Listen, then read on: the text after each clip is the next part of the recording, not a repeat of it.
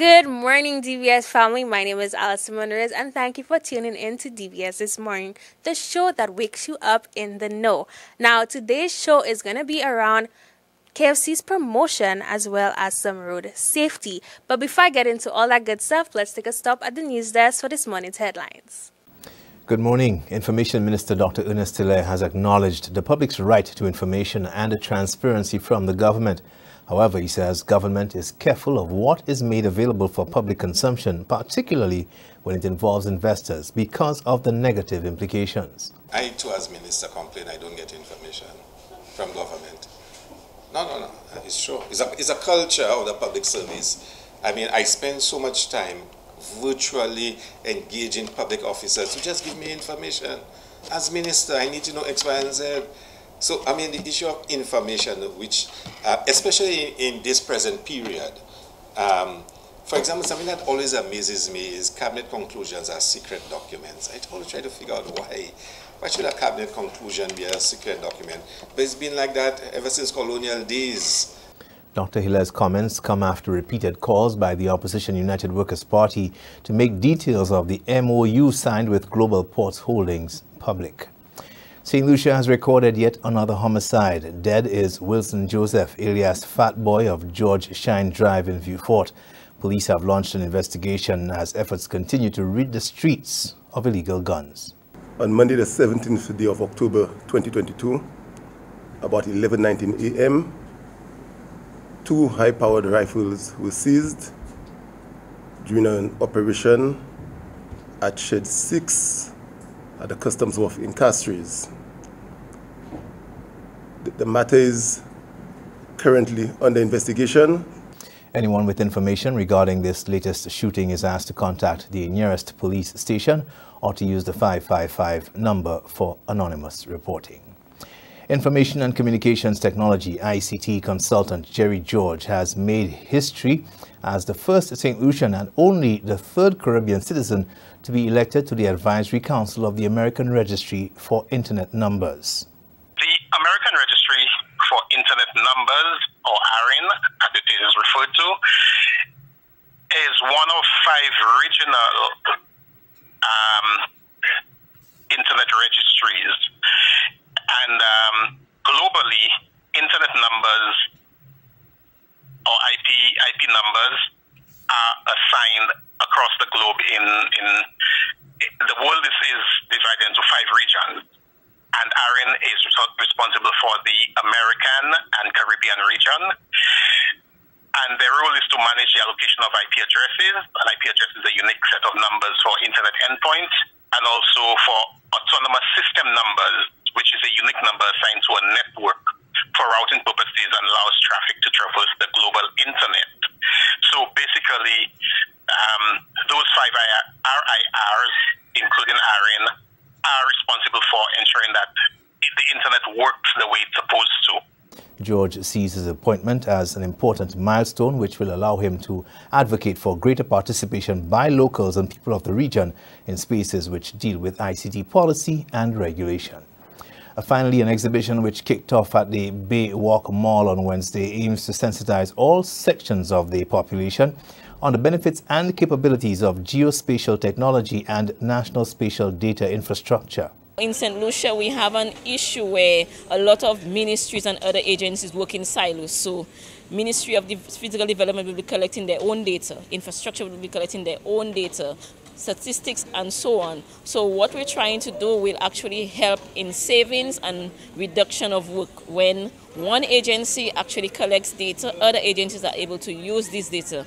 As you could see, we have other agencies here who are not government. We have Lucilec, we have private agencies here also, all partnering so that it will spell savings for everyone. If we collect data, if for example statistics collects data, they partner and physical development infrastructure can use this data and it saves time because now at least that part is taken off. The 3-day showcase, hosted by the Department of Physical Development in collaboration with the Disaster Vulnerability Reduction Project, the DVRP, will highlight the use of geospatial data and the technology in varying sectors such as agriculture, data collection, and utility services and planning. Those are your top stories. Thanks for watching. Good morning. Thanks, News Team, and don't go too far because we'll be right back.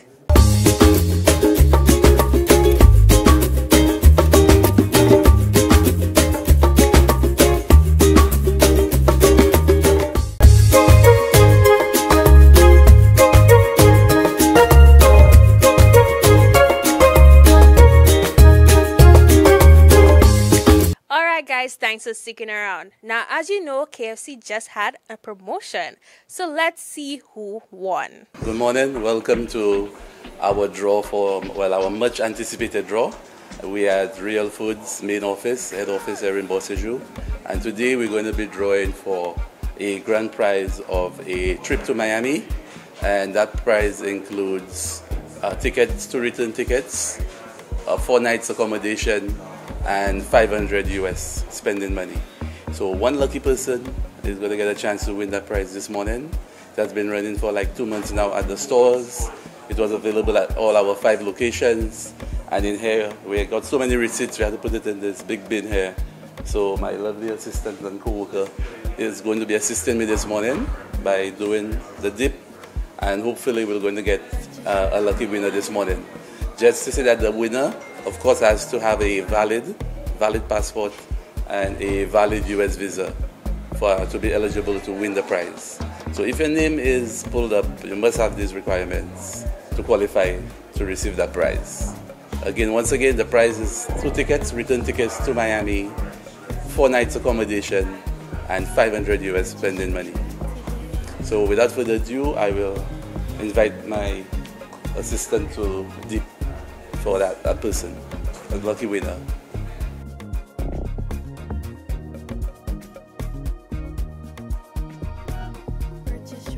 We are here today to present our prize for the Miami Getaway.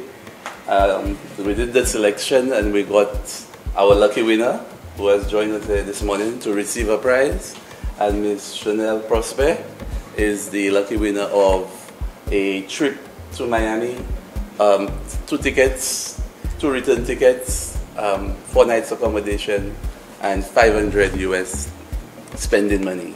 So this morning we're going to be presenting that prize to Ms. Prosper, and we are here at our main office at Real Foods in Bossejou, and we have the presence of the National Lotteries Authority who will oversee this presentation.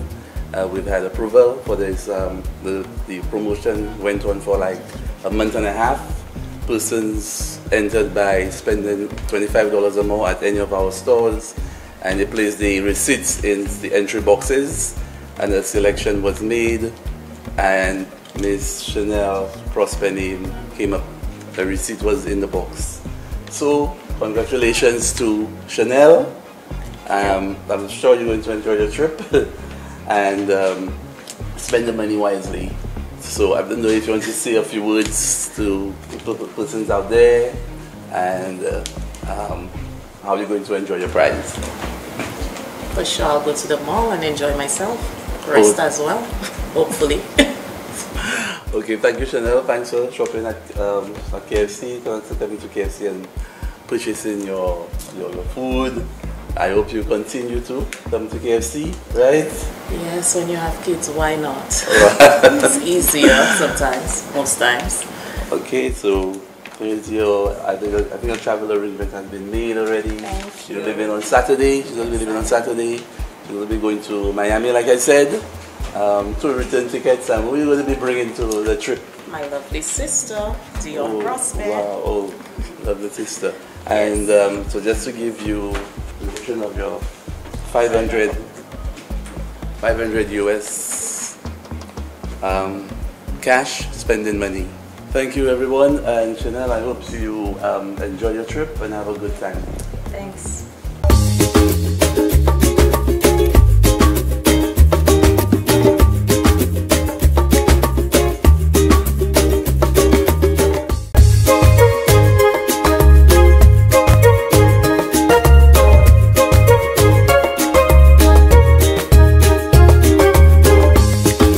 Guys, now as you know or as you don't know, this week has been road safety. So let's check a little video out telling us a little bit more about the rules of the road.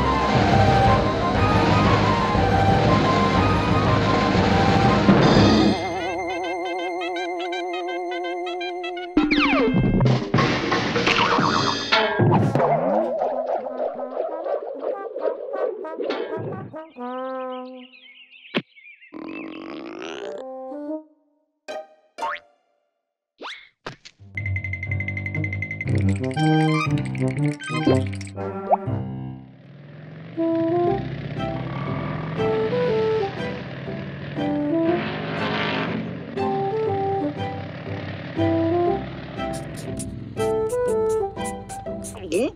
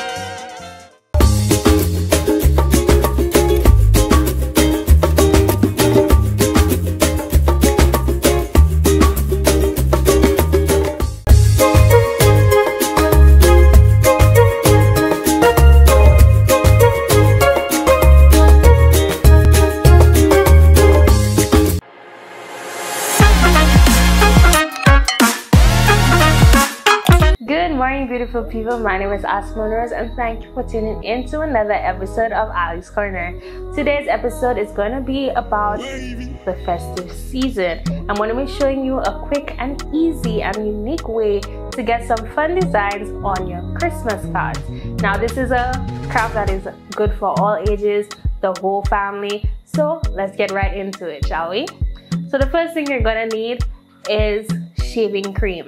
I've already gone ahead and put mine in this is the top of a shoe box, right? So you need a lot of surface area, enough for your paper. But I'll get into all those details in one moment. You will need a dowel. I'm using a wooden dowel. You could use a spoon, you could use a toothpick or a skewer. This is just going to help mix our colors into the shaving cream. Now I have alcohol inks, but you can use food coloring to make it a little bit easier for you. But this is what I had on hand. You choose your colors, and this is where you can be as creative as you want to be. I'm also going to be using a black Posca pen. This is a paint marker, so you could either use paint, markers, pencils, whichever one you're more comfortable with. This is how I'm going to be decorating my already decorated card. Now for my card paper, I'm using a little piece of white cardstock. You can use any type of paper you want, but this is my choice. And I'm also using a 6-inch ruler. This will act as a scraper for me, but you could use anything that is flat and full. So let's get right into it. So once you have your shaving cream on your flat surface, you will then add your colors. You can add your colors in random, let's put everything to the side. You can add your colors in random areas, random designs, and then if you're not satisfied with how it naturally forms, you can use your dowel or skewer to mix around the colors. So because I'm doing a festive Merry Christmas card, I'm using yellow, lime green, and red.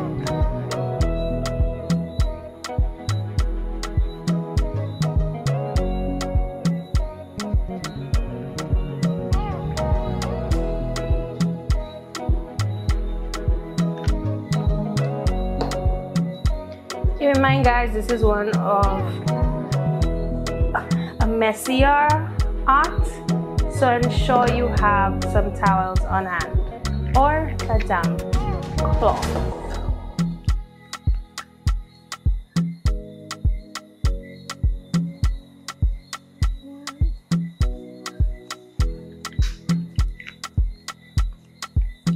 If you want it a little bit more random, you can take your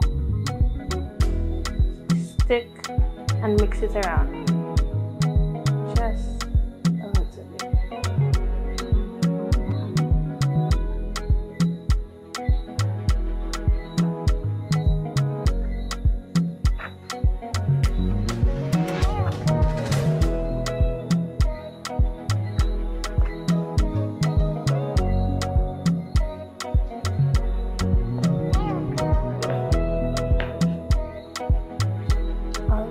This to the side, and now we're gonna get creative. Now if you want to decorate both the front and back of your card, you can lay your paper flat. If you only want the front, you can fold it in half and place only the front side down. This is a good technique not only for cards but any sort of artwork you're trying to do. So once you're satisfied with your colors and your design, you're going to take your card and place it directly into the shaving cream. You'll press it down to ensure that all areas on the front gets color.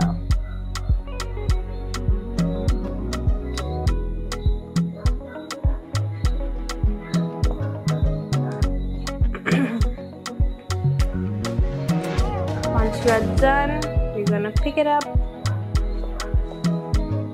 and voila.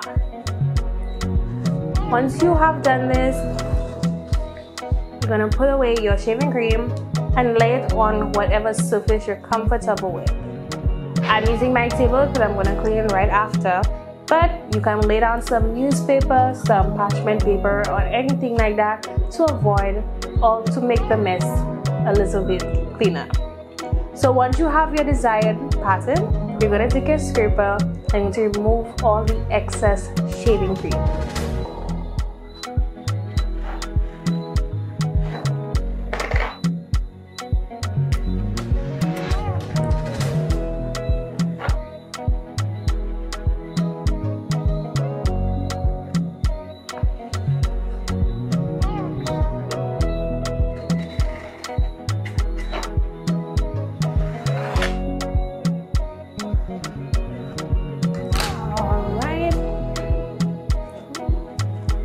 So this is my end result. You're gonna let it dry once you remove all the excess shaving cream, and then we can decorate a little bit more using paint, markers, sequins, anything like that.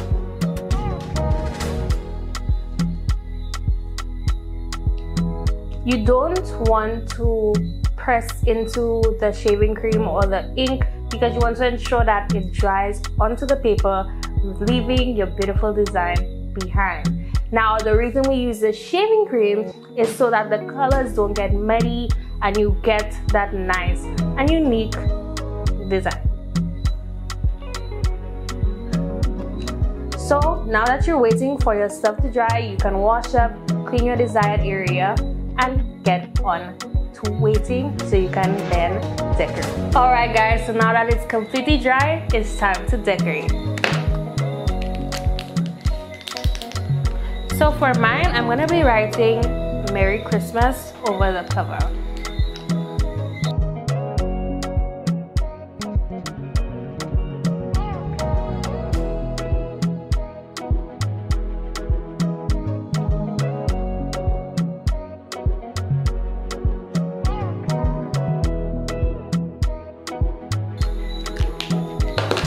Alright guys, this is my final product. Now I really want to see yours. So you can set it to 7233333 and you'll get the chance to be featured in the next Ali's Corner. Now I believe this is a simple craft that anyone can do from any age whatsoever. So give it a try. Art is for everyone. And I'll see you next week on Alice Corner. Bye. Alright guys, that brings us to the end of our show. Now, before you leave, I have one last thing to say. Be yourself, because everyone else is taken. So guys, go out and have an amazing day, and I'll see you tomorrow bright and early. Bye.